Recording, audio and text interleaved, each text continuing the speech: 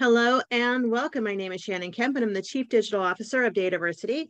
We would like to thank you for joining the latest installment of the monthly DATAVERSITY webinar series, Advanced Analytics with William McKnight, sponsored today by Couchbase. Today, William will be discussing assessing new database capabilities, multi-model. Just a couple of points to get us started. Due to the large number of people that attend these sessions, you will be muted during the webinar. For questions, we'll be collecting them via the Q&A section, or if you'd like to tweet, we encourage you to share highlights or questions via Twitter using hashtag #ADVAnalytics. And if you'd like to chat with us or with each other, we certainly encourage you to do so. To open the Q&A panel or the chat panel, you'll find those icons in the bottom middle of your screen for those features. And just to note, the chat defaults to send to just the panelists, but you may absolutely change that to network with everyone. And as always, we will send a follow-up email within 2 business days containing links to the slides, the recording of the session, and any additional information requested throughout the webinar. Now, let me turn it over to Rick from Couchbase for a brief word from our sponsor. Rick, hello and welcome.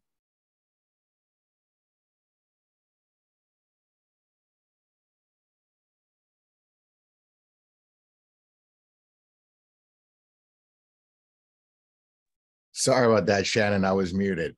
No worries. We're not seeing your screen right now. You stop sharing. All right. Let me get that back on.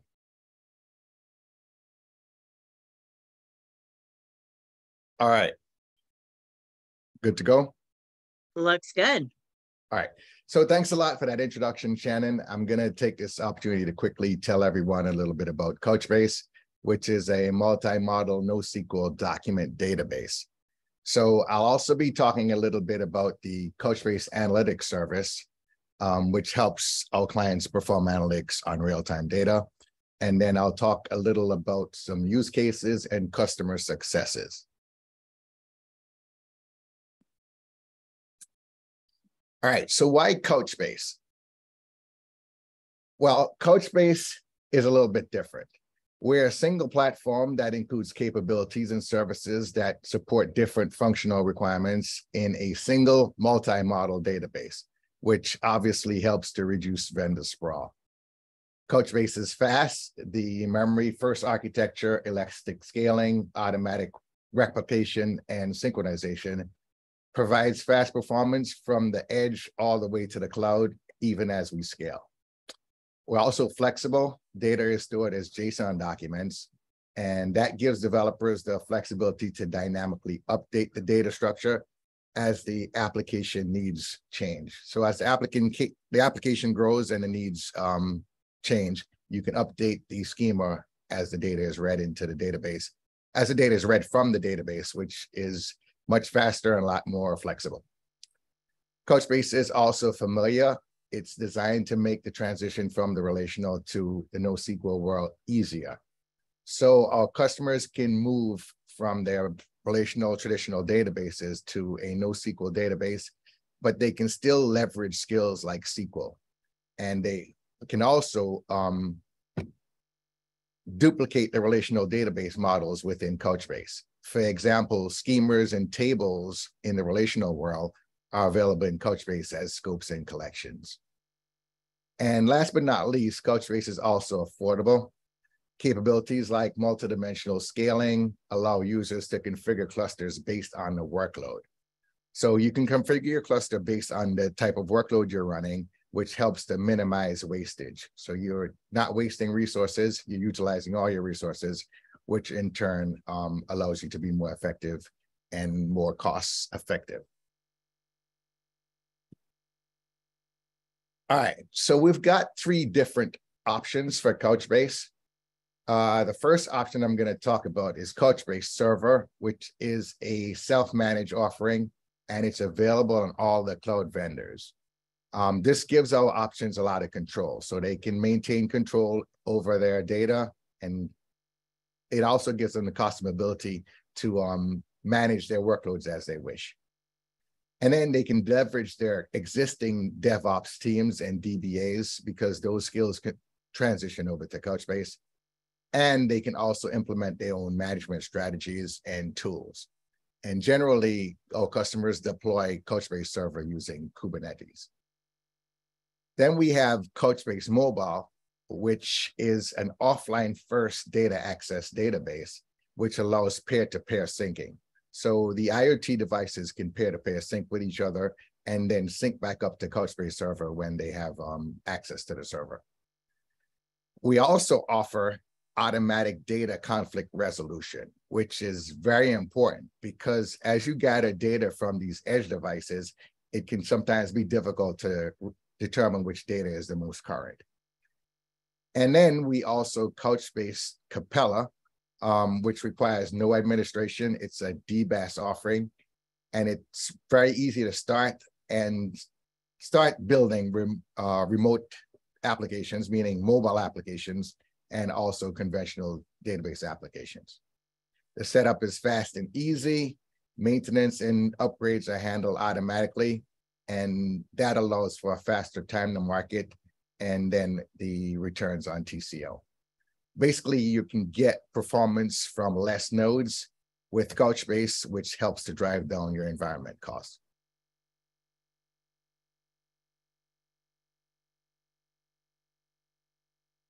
So let's talk a little bit about the Couchbase Analytics service specifically. This service allows isolation of transactional data from analytical data, which helps to speed up the processing on both sides. So you have separate nodes for each group of data, and therefore each processing group is done much more quickly. Each service is able to perform faster. The separation means that the transactional jobs and the analytical jobs can run in separate environments. So again, you can do things like complex analytics, joins, aggregations, etc., on a shadow copy of the data that's in your operational environment. And both of these services support SQL querying. So that helps to shorten the learning curve because you don't have to learn a proprietary query language like you do with some other platforms. The data in Couchbase is saved as JSON documents, which means that developers can assign structure when the data is returned from the database. So there's no ETL required. You don't have to transform the data as it's being ingested into Couchbase. You can assign a schema as the data is read from the backend database. Also, a lot of our processing is done in memory. So which means Couchbase is a lot faster. And then all our nodes are equal. We don't have any management nodes. So all nodes are available for work, no node wastages, which obviously improves our efficiency and ultimately lowers TCO.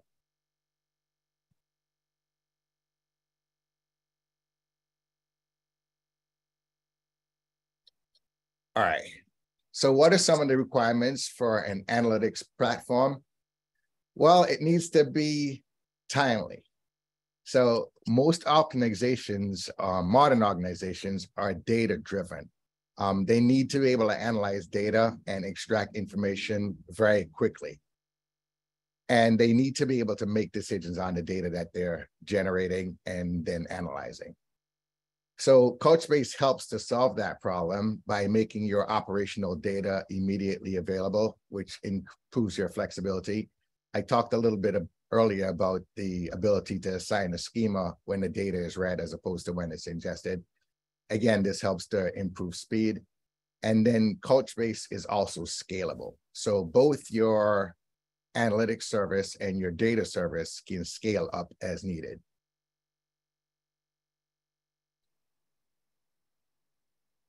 All right, this diagram does a pretty good job of explaining the Couchbase architecture.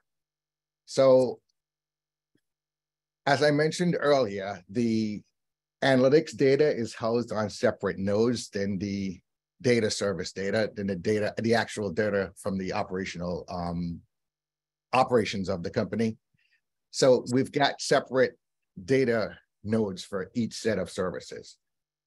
As you can see here in the middle box, you can run your operational apps on the data service, and then you run your analytical apps on the analytics service. Users can also join data from disparate data sources. So for example, here on the lower right, you can join data in Azure or in S3 to your Couchbase analytics service and then query that data from the analytics service, which is obviously very important and very it's a very good perk to have, right? So you can have data sitting in S3, even say CSV files. You can link that data to your analytical data in Couchbase and then search both those data sets from within the analytics service. And then we also have connectors for BI tools to visualize your data. And we have a native Couchbase Tableau connector, for example, that you can use to visualize your data in Couchbase. All right, so let's talk about some customer stories. I'm going to focus on this e-commerce example. Basically, what we have here is a need for real-time marketing. Lots of organizations want to be able to market in a timely fashion to their customers. So they need to analyze the dynamic data, and they need to do it in as close to real time as possible, with the goal of creating professional marketing campaigns and then reducing the time it takes to execute their ML models on their analytical data. So in practical terms, Couchbase is able to help our customers reduce the time it takes to create these targeted marketing offers. And then we can enhance the ability to gather insight from their customers and determine trends. The whole point is to make it faster for these companies to react to their customer needs. All right, I'm gonna run through these examples because we're running a little bit low on time. One customer that uses Couchbase analytical service is Domino's.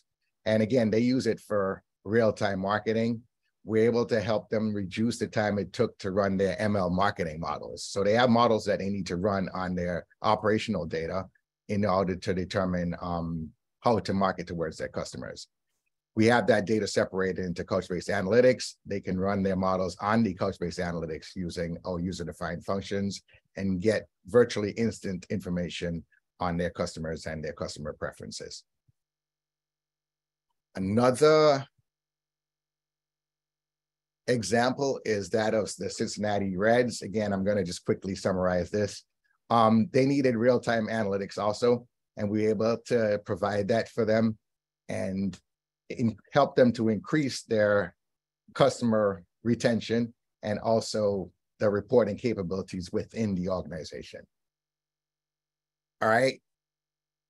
And here we have a few customers who utilize Couchbase. As you can see, we kind of run the gamut.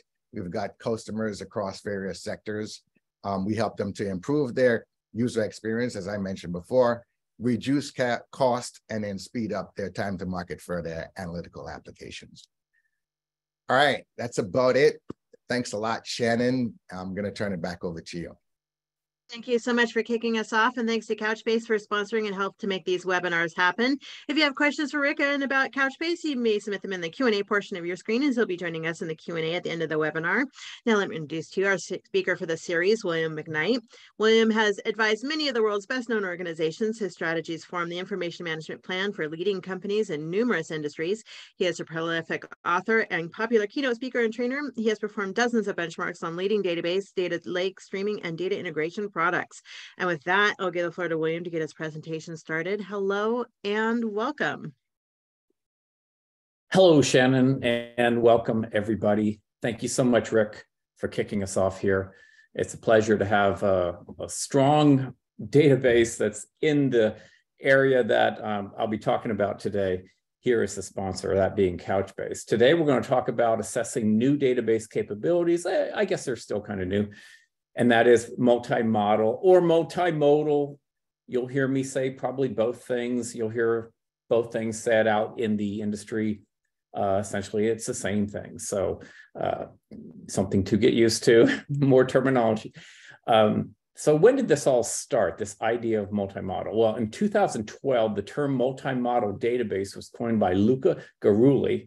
I may be saying that wrong, during his keynote presentation at the NoSQL Matters conference in Cologne, Germany. And the beginnings were traditional SQL database solutions, starting to add support for the JSON data type. I remember this, as NoSQL became more prominent, widely adopted in the early and mid 2010s. So I think it's a pretty important topic. Why? Because are we destined that our architectures will forever get more and more complicated and we'll be adding more and more vendors and more products to it? It sure seems that way. So whenever I see a little pocket here of, well, maybe we can do some consolidation around that, I really look hard at that, because our architectures are getting pretty complicated out there. And I think I've spent some time in past sessions talking about that and all the layers of the architecture. It's so much more than it used to be. So where we see an opportunity for a database to actually handle multiple data types, I think it behooves us to check that out. And by the way, you gotta buyer beware here, because who's not multimodal out there, multi-model out there?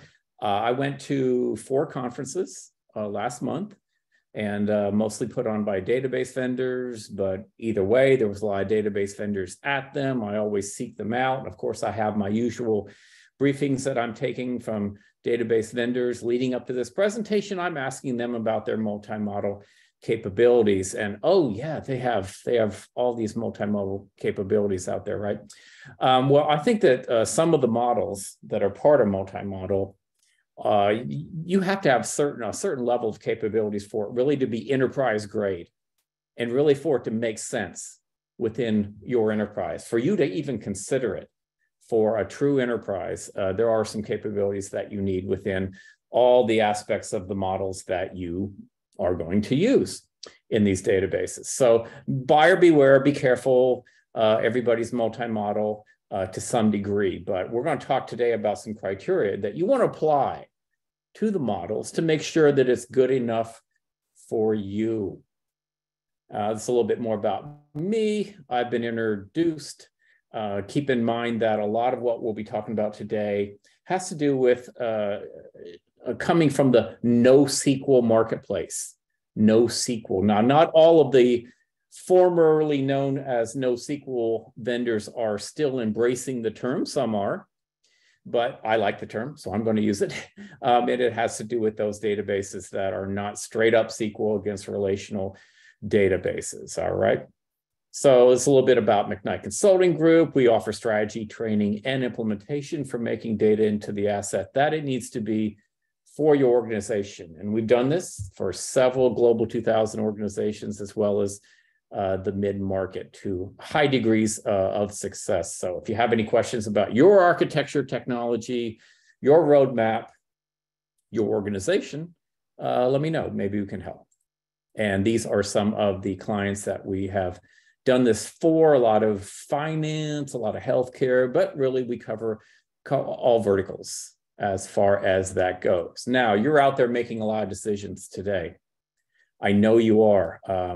And I know it's more complicated than ever to be in this business, because there's so many failure points where if you get one layer of the architecture wrong out of 10, you're still bringing the whole thing down, or at least limiting the capabilities quite a bit. And it's, like I say, more complicated than it used to be. There's an unprecedented variety of data store choices to meet the needs of varied workloads. There's no one size fits all. That ship has sailed. Maybe it'll come back. I see glimmers of hope for more consolidation beyond what we're talking about here today. That would be nice, but today it's not that day.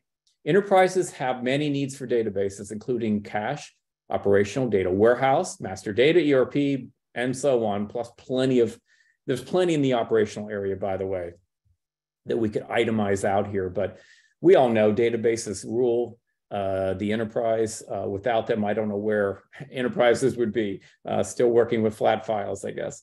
While vendor offerings have exploded in recent years, in due time, frameworks will integrate components in what amounts to a single offering. Yeah, that's what I was talking about, a single offering. But what if price performant offerings for adjacent workloads in an enterprise have materialized? And I'm here to say that buyer beware, but I believe that some of them have. And let's take a look as we go ahead. No one size fits all, once again. Just to pick on some of the data types we're talking about here: cache database, which we don't always think about. It's not a straight up relational database, right? It's the smartest database and the trade-offs of expensive, fast in-memory storage and slower storage. As an internet example might indicate, its selection is all about access speed. It must have sub-millisecond response, and it must hold its speed as a high number of users pound the database. Now, I'm talking about things as if you must do this, you must do that. Always put the lens of your enterprise on it. But I do believe that once you get into one of these areas, you're going to go where a lot of my clients have gone, where a lot of the industry goes in terms of, what you need. So multi-model, it's a pretty loose term out there. So let's try to put some flesh on that. There are many data types, web crawlers, open link data, in no particular order here. JSON, yeah, pretty predominant. Like I said, a lot of this multimodal business came because there were JSON databases emerging and relational databases said, hey, we can take that on as a data type and do some things with it. XML, kind of same thing there. XML not as big in favor today as JSON, but still there, of course. Documents, we'll talk more about that as we talk about document stores, binary, files being your video, audio, that sort of thing. Graph, I'm huge on graph. We'll talk about that. Log files. Log files is huge. Log files list actions that have occurred, and web servers maintain these log files listings every request made to the server. With log file analysis tools, it's possible to get a good idea of where visitors are coming from, how often they return, and how they navigate through a site. And hopefully the rest of these are pretty straightforward. Let me mention web crawlers. That might be new to some people. It's an internet bot, which systemically browses the web, typically for the purpose of indexing the web. So like another term for it might be spider. So anyway, these are some data types that we're trying to get a handle on within the organization. And we can't just put it in a good old relational database, good old legacy rows and columns database. Why do we need something else? Why did the NoSQL phenomena emerge? And this must have been, I'm guessing at putting a year on it right here and now, but maybe a dozen years ago or so, when this really emerged and gave us some real options here. So why NoSQL? Why not just straight up relational databases? Well, you get more data model flexibility. We get web services as a data model. There's no schema first requirement. You load data first and load what you got. And hopefully you don't make a mess of it and load too many incongruent data types into one. Of course, there's still some design left for you in NoSQL databases. People forget this. You get faster time from data acquisition, relaxed ACID, that's atomicity, consistency, isolation, durability, all those things that you need for good transaction processing. Incidentally, some multi-model databases ensure ACID guarantees across all data stores, which is much harder to guarantee in individual databases.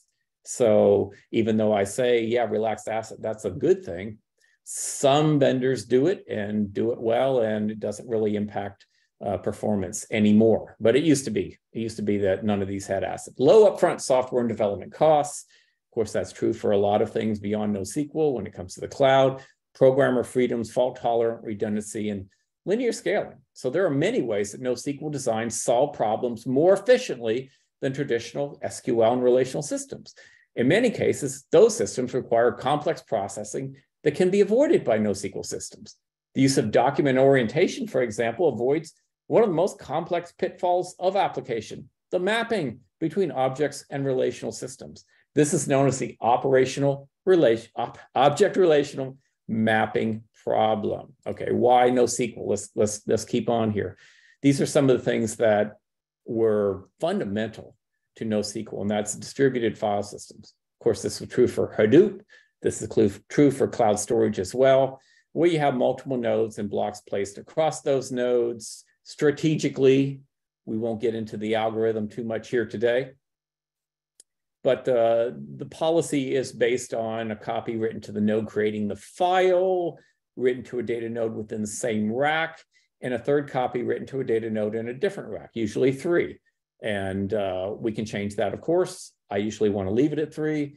And the idea being that you are now down to 0.00, I don't know how far I want to go out here, probability that you'll lose any data. And that's obviously very important. Underpinnings of the entire DFS ecosystem, your design goals, you want this scalable to thousands of nodes. Assume failures are common. They're going to be more common with this type of commodity hardware. Target this towards small numbers of very large files.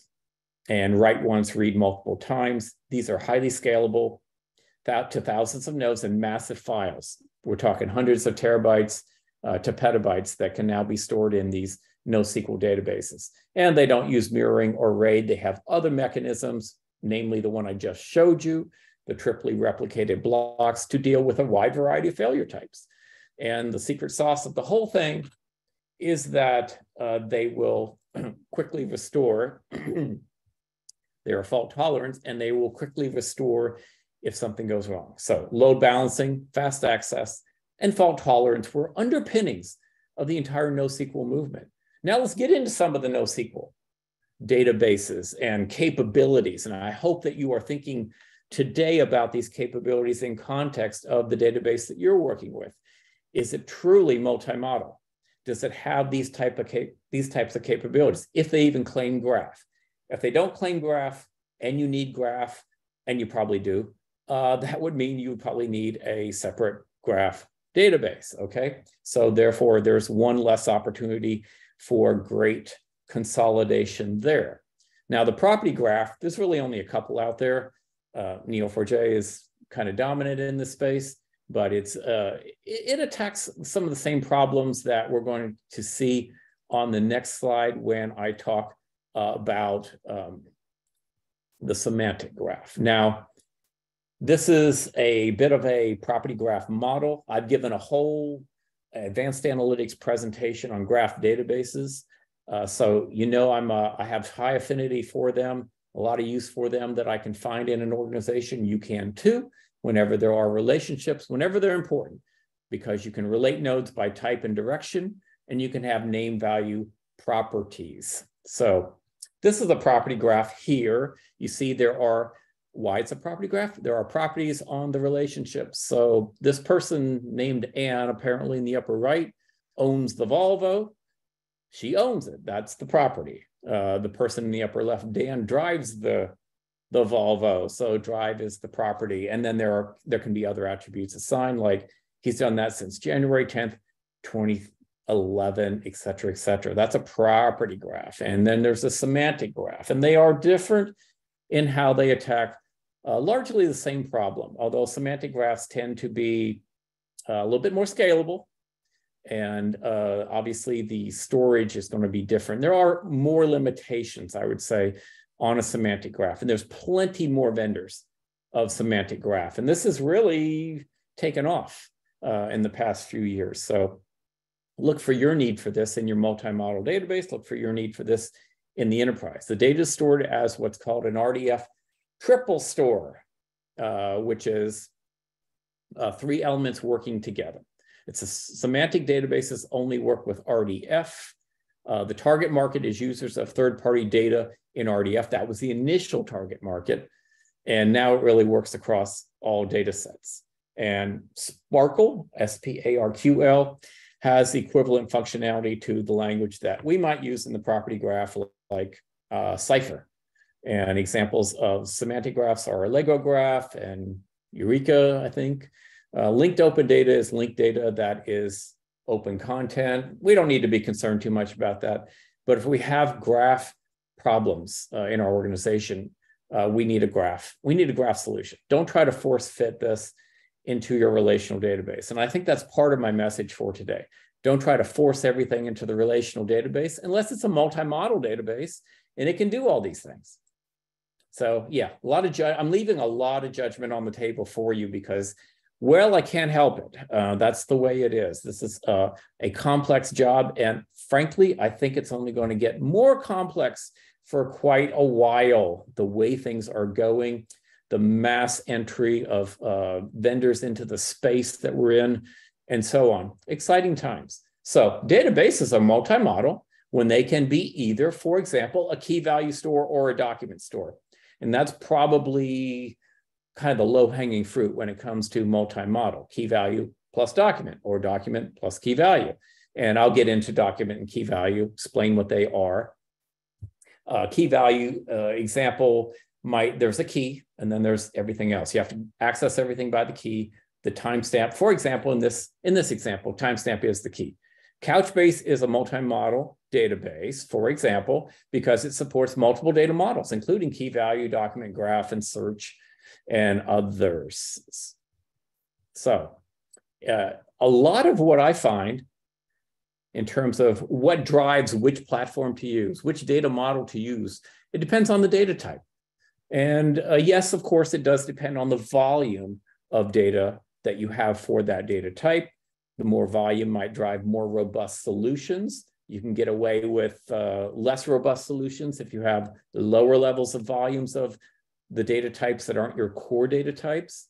But generally speaking, if you have CSV, TSV, or weblogs, that's going to be in either a column or a document store. And I'll explain all these as we go along. Documents in a document store, JSON, document store, metadata catalog, column or document, keyed images and documents, key value, and RDF and link data, as discussed, a graph store. So your data type will drive a lot of the model that you need to use. Again, just try not to force fit things. You don't have to force fit anymore. Let's start with let's continue into key value stores. I almost said start with because this is sort of where a lot of the NoSQL marketplace began. This is NoSQL's OLTP equivalent. As a matter of fact, as a side note, I will say that I believe that a lot of these NoSQL databases are taking the reins from relational databases when it comes to operational databases.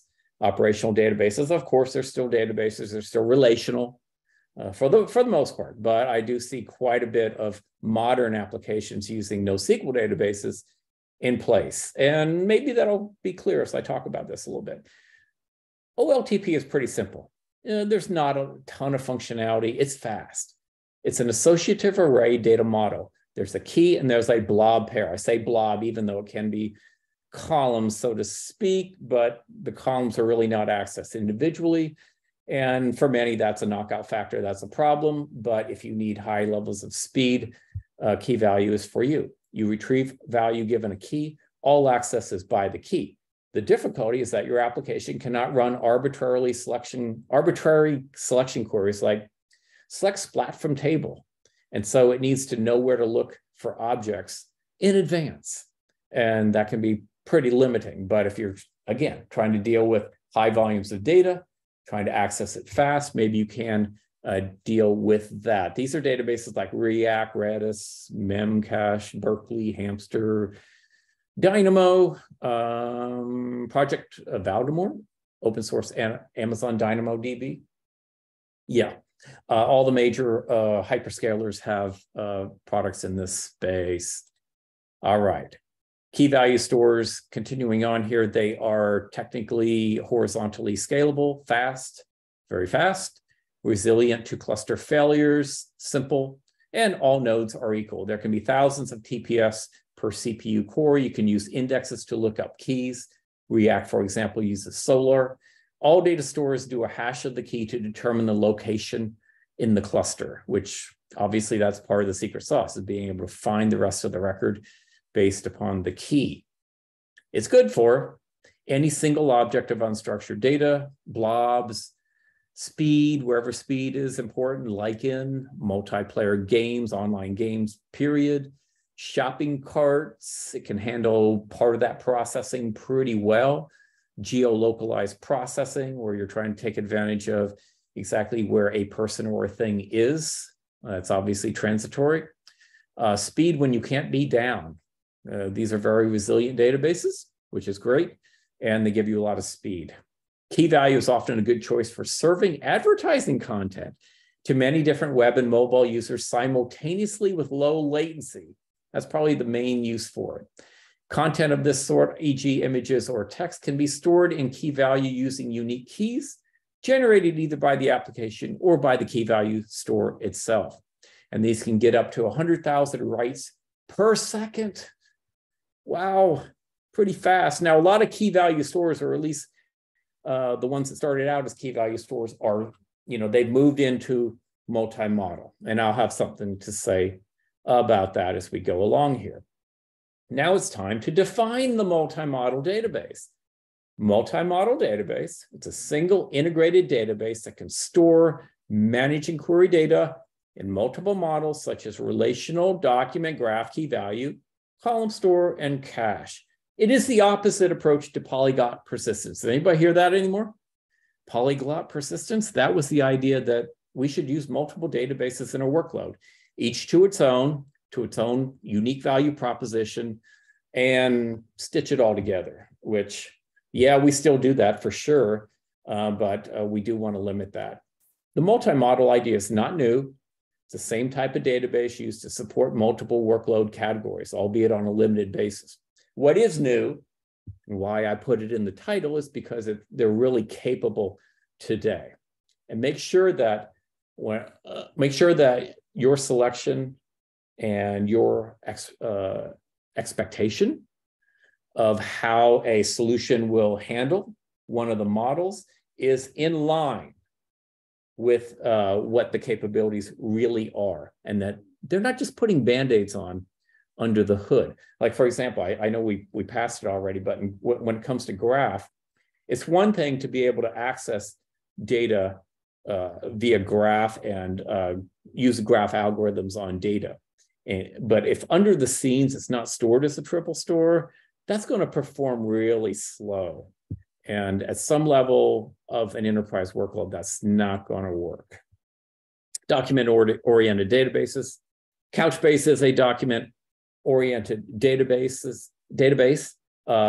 Yes, they're key value stores. In other words, they have all the value propositions of key value stores, but they have added capabilities as well, like the ability to nest subdocuments. The data here is stored as JSON or XML, largely JSON, with a tree-like structure, and your ability to group data together more naturally and logically. So key value stores plus different things like the values are queryable. Remember, I harped on that as a challenge with key value stores. The values are queryable. Materialized views, yes. Indexes, yes. Documents are addressed by URIs. These support REST interfaces. Good for things like event logging, content management, real-time web serving, and e-commerce. Yeah, it replaces SQL abstract programming, where you frequently in SQL, you don't have values for things, but you still have to store a placeholder for it in the relational model. And frequently that's going to be a null or an empty column, sometimes a zero, what have you. We don't have to do that when it comes to document-oriented databases. So the idea is store all data together. Documents are self-describing hierarchical tree structures. Unlike key value stores, the value part of the field can be queried, and that's a big plus.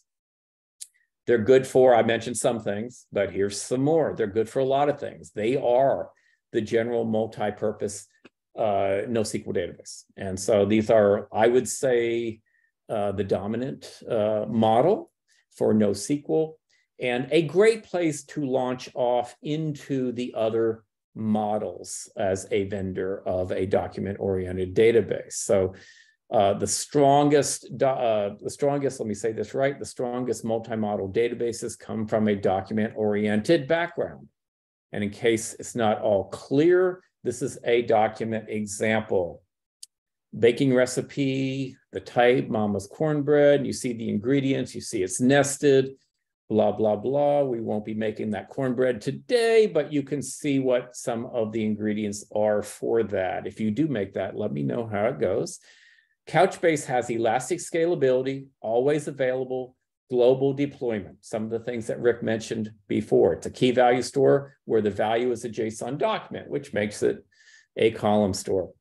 If not JSON, it's a 64-byte string. The JSON is eligible for indexing. And there's no extra step of taking the database down to change the schema or anything like that.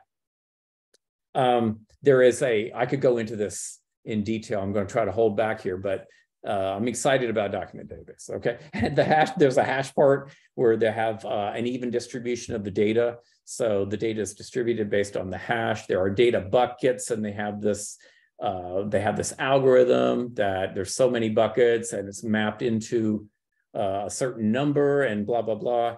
And it's really a beautiful thing how the data gets distributed. So you can have multiple NoSQL solutions working together. This is that polyglot persistence approach.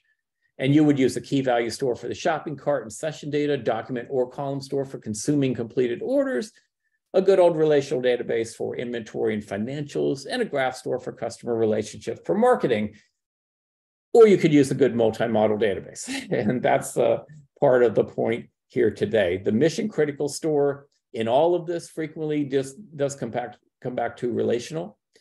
Key value pairs are good for fast and simple, document oriented for flexible schemas and modeling, and column stores for time series data. Let's get to that. Column stores are data models, also known as big table, frequently with column families where you can group different columns together, and that data will be stored contiguously. It's kind of like a column database in terms of how that part of it is handled. MapReduce is used for querying and processing, very light schema, but it's pretty close to a relational database as far as that goes, as far as how you handle it. It's optimized for column-wide operations like count, sums, and averages. So if those are a very important part of your processing, you might consider a column store. We're talking here about Cassandra, a big one there, HBase, and Hypertable, among others. This is good for large amounts of data that needs compression, event logging, content management, systems. The data model supports semi-structured data. And like I mentioned before, time series data, the data where you want to keep either the last X minutes or the last X generations of the data, and then you don't want it anymore. So stuff like weather data for operations, location data of things, sensor data if you're grading out the readouts, and it's not data that you necessarily want to keep around forever. Although I do find that some organizations are flowing the data from column stores into a data lake for more history. I won't say all-time history, but for more history so that they can apply artificial intelligence to that data and hopefully improve their operations. Column stores utilize block compression using different compression algorithms like gzip and LZO. This is good for a multi-model launch. I would still say that the document stores are good and even better, but key value stores may not be the best place to launch off into multi-model. There are a few reasons for this. Key value may not offer the best support for storing and querying complex data structures. Key value is designed for high performance and low latency, so it may not offer the best support for data consistency and transactions. And finally, I'll say key value stores are in-memory data stores, so it may not offer the best support for data persistence. All things you want in your multi-model database. So this is an example of a column store. You got a row key, okay, that's kind of there. And then you have what we're showing you here are column families, giving you some definitions here. We've got column keys and column values. Looks like we got a profile, we got some orders going on for this particular instance. Can get all related information using a single record ID. Usually they use a random mechanism for the row ID, which gives you faster write, maybe slower read, which is usually what you want in this. HBase does things a little bit differently. I believe this is a Cassandra example. HBase has different properties at the column family level, like the number of versions, the time to live, the compression technique, whether it's in memory or not. The number of families is known and specified at definition time, so I don't want to say you can't change this, but you do not specify the columns at definition in Cassandra, for example. You do that when you are writing the records. And we won't go into it a lot more. Hopefully I've given you some idea about column stores though. Now, multi-model databases that support any of the things that I just showed you should at least support them to the level that I just showed you. And then I'm going to give you some things now to look for in multi-model databases. I got a couple slides for that. I want to see an excellent implementation of multiple models, not an excellent implementation of one model and a half implementation of the rest, because that can really get you into trouble. You start counting on your multi-model database for, let's just say, key value support, and it's really not there at an enterprise level. That can get you into trouble. You want a single copy of the data. You don't want the data have to be replicated for each model. You want model change propagation. You change it one place, gets changed all places. You want it to work in the microservices world, and you want sub-millisecond response time. So you don't want it to be slow. It's non-trivial to cover the features of an excellent implementation of any model, let alone multiple models. We're talking years potentially of development work to go from one to the other in a good way. While it's understandable if a platform has a first or an anchor model, of course, look carefully at the implementation of the second and subsequent models to ensure compliance with the best practices of those models. These include high compression, node failures without service disruption, a cost-based optimizer, et cetera, things like that. The ability to scale a multi-model solution from one to multiple is crucial, since a multi-model database will typically be deployed with one model most prominent at a time, and then you will work your way through other models. At least that's how I've seen it done. Almost all of the models in a multi-model implementation, all the ones I'm talking about here, have been around a decade or more, and consequently have a set of factors that make it work well. Look at those for sure. Here's some more things to look for in multi-model: globally distributed multi-region deployments, cross-model data processing language and optimizer. You shouldn't have to change your language that you're using to interface with the data because you're using a different type of model. You want an edge-capable database today because there's a lot of processing we can put at the edge. JSON flattening, yeah, good old JSON flattening without data explosion as a result, and universal indices. Wow, yeah. Like I said, not easy. Globally distributed applications need a database that can distribute globally and transparently replicate the data anywhere to the center that is closest to its users. That's the globally distributed multi-region deployment. A multi-model database attempts to embrace the challenge of cross-model optimizer by developing a unified query language to accommodate all the supported data models. And I dare say that the optimizer is a big part of the work at moving into multi-model. Every query language needs an optimizer. A good multi-model optimizer will be more difficult to build than a single model optimizer. But data virtualization vendors have overcome essentially the same problem, optimizing queries across databases. So there is hope. Finally, here's some other things to look for when it comes to multi-model. Emerging technologies, the use of artificial intelligence. Look for this too. I want to see artificial intelligence in the solution. I want to know the strategy that the vendor has deployed because I'm buying in. I'm thinking it's very important and very important to our future, to the future capability of the software, et cetera. Integration with data catalog platforms because they're emerging pretty strong. A robust user experience. Of course, we can take the word robust multiple ways, but take a look at the UI for sure in a multi-cloud or a cloud native type of application. Multi-model databases should help companies leverage the effort they are putting into populating their data catalog platforms for data sourcing, rule enforcement, security, and so forth. And as far as that robust interface, should have a modern, updated appearance that helps business users easily accomplish necessary tasks. So I hope I've taken you from, at least at this level, through the various models that make up a multi-model database, giving you some criteria to look for in each one. Maybe scratch the surface a bit about where some of them might be applicable within your organization. Then I gave you some criteria to look for in your multi-model databases. If you are counting on a database for this capabilities, and I encourage you to do so.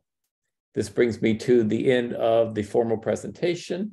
Feel free to lob some some questions in there, and I'm going to turn it back to Shannon, and Rick and I will pick up your questions from her. William, thank you so much for another great presentation. If you have questions for William or Rick, feel free to submit them in the Q&A portion of your screen and just answer the most commonly asked questions. Just a reminder, I will send a follow-up email by end of day Monday for this webinar with links to the slides and links to the recording.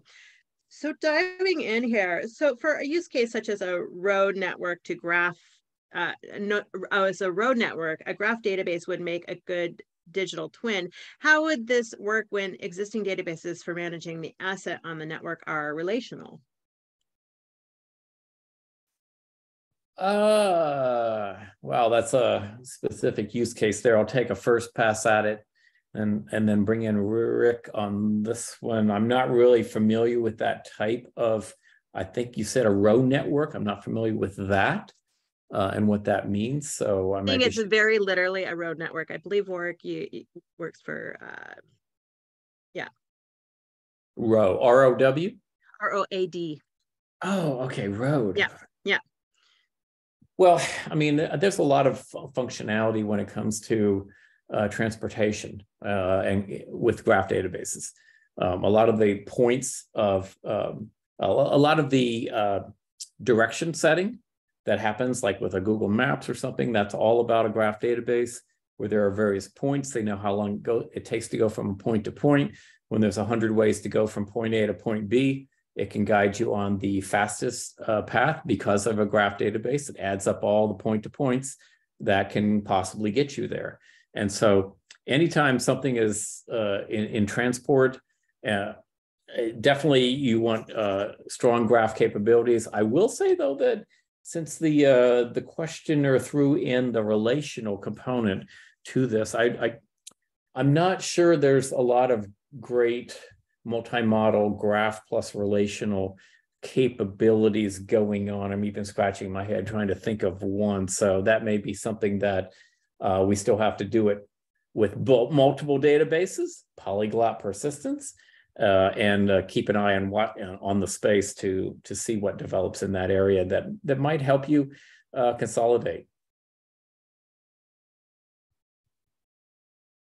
Yeah, for my 2 cents, graph databases are generally used for link analysis. So as you mentioned, William, for trying to find the shortest distance between 2 points, for example, graph databases are good for that. In terms of the relational world, I guess you could do something similar in relational databases with your table linkage. But that would tend to mean that you're linking a table back onto itself because you probably have the location saved in one table. So that might be a little tricky in their relational database world. Yeah, it would be self-referencing tables, and that can be problematic from different perspectives. What else was I going to say about that before we move on? Well, and he added that we're developing an asset management data standard. Well, asset management, usually that's pretty much your rows and columns type of need there. So that would be a relational database. I will add that a lot of relational databases, even the real legacy ones, have added capabilities for graph. But I think that they are kind of what I said during my talk, which is, okay, they may give you the graph algorithms, but they don't really store the data as a triple store, as a graph database would. So you will suffer comparatively with performance. And keep in mind that graph databases are, yes, they are about the linkages between physical items, but they also can draw out relative importance of various nodes on the network. In this case, maybe various assets that are out there on the road. So I think they're onto something that, graph databases are definitely going to help their application. Yeah, what I could add to that in terms of asset management, that may be a use case that Couchbase could work well in. Meaning you could have a document and then all the related documents nested within that parent doc. And then that would be easier to search back from the database, and also it'd be a lot faster. So you could have nested objects within a primary object. Mm-hmm. Very nice. And everyone's super quiet today. I don't have any current additional questions, but you know, Rick, as William was going through his presentation, anything that you want to add that came to mind? Yeah, just from a Couchbase perspective, I think William did mention this also. There's multiple ways of accessing the data. So you can access data in Couchbase from full text search. You can access it from the analytics service, from the data service. You can do key value lookups. You can run SQL query lookups. So I'd just like to emphasize the fact that there's multiple ways of accessing your data within our platform.